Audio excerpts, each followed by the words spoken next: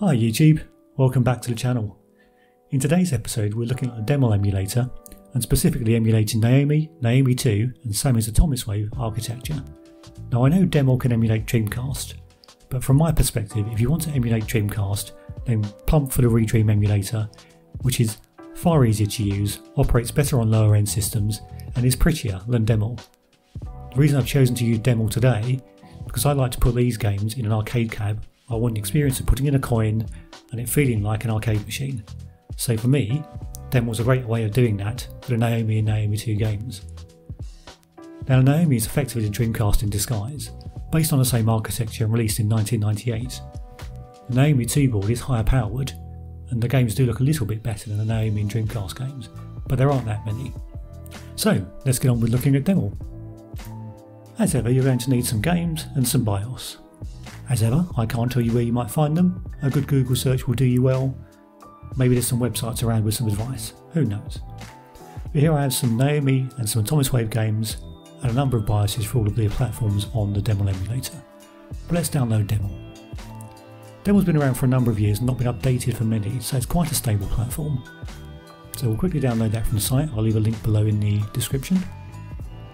And we'll just close that down. Plug that on the desktop, then we'll unzip that onto the desktop as well.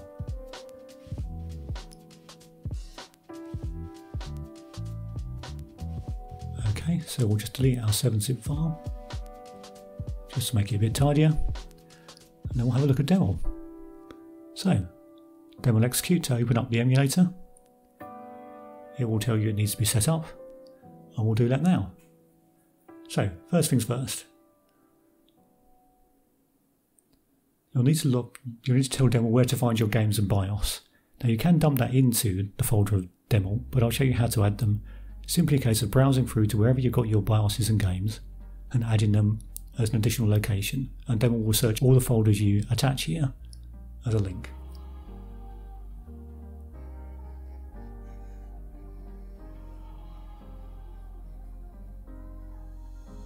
So there's our BIOS folder, we'll just add that. Now we'll add the games, Atomiswave, and then the NAOMI games.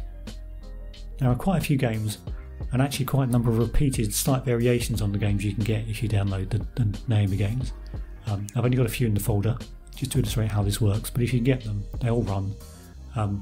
Any sort of arcade emulation can be a bit dodgy, but that's fine. One thing to note, here we've just changed the plugin to the old DX11, and that means you can go, as we're about to now, go into config and you can actually adjust the games, but we'll do that shortly. So here we're just logging in for illustrative purposes here, a gamepad, and again make sure your gamepad is on before you start the emulator, otherwise it won't be recognised. I would normally, of course, on a cab you'll just locate this through your whatever tool you're using to map your keyboard. Through your joysticks and buttons. Here we're just using an Xbox One controller. Analog sticks work for the driving games, so make sure you don't use up and down on analog for your acceleration brake, otherwise it's very difficult to steer and accelerate. So we'll just put in a few buttons here just to make sure it's all working.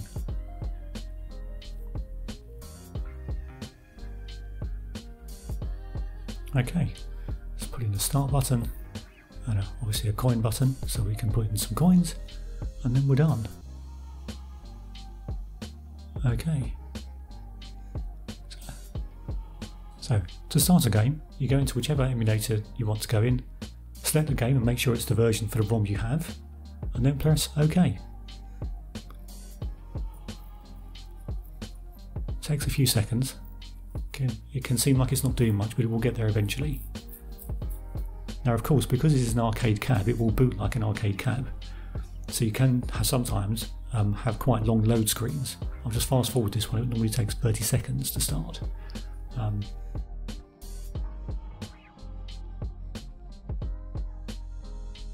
there we are, Dead or Alive 2.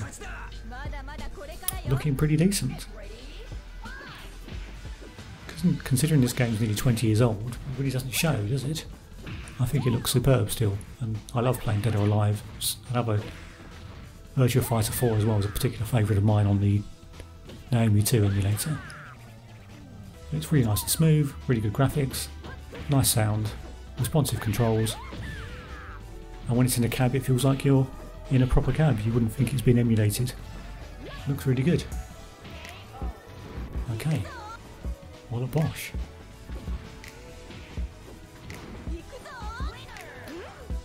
I have to admit, in 2020 I think some of these cutscenes are a bit questionable. So here we are, Virtua NBA, another example. What we've just done there is press the F6 button, which toggles us between a widescreen and a normal 4x3 dimensions, which you can choose. Again, this game looks great. I have no idea what I'm doing when it comes to playing basketball. I'm an Englishman, I'm great at soccer, know a bit about rugby, love watching cricket. Basketball's a mystery to me.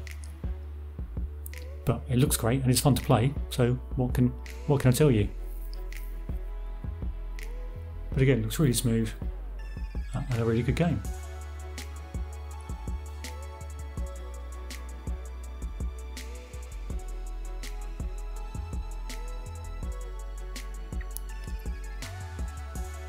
Okay, that will do. So Capcom vs SNK, another Naomi game. This is a 2D fighter, so no real struggles doing this. Again, feels really responsive. This is a great one for the cab. 2-player up. Really good fun to have a mates around with a few beers. That's what arcade cabs are all about. And this is a great game to play. Again, obviously here I'm using the Xbox One controller, which is not my preference, and if you're going to use a controller, as I've said earlier, really do consider using the ReDream emulator for Dreamcast, which is nice and smooth. It's not that this isn't responsive, it's just that for me, for ease, for a Dreamcast game I'd much rather use ReDream. But this looks great, and for arcade cabs it's fantastic, so we'll just finish off here and then we'll shift on to the Sammy Atomiswave games.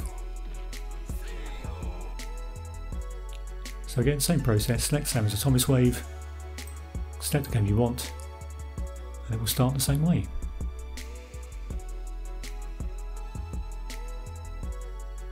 So here we have Dolphin Blue, which is a game I'm not sure was ever actually brought to the Dreamcast.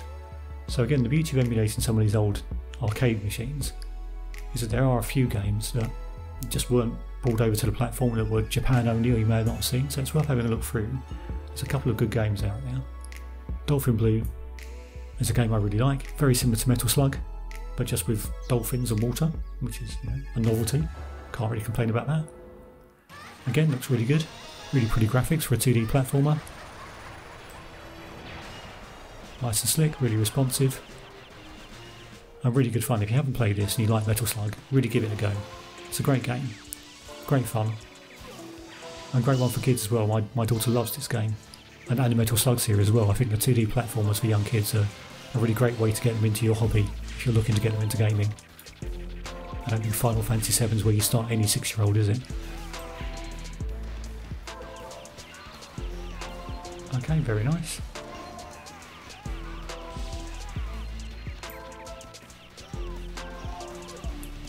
So I think you get the grips of that one.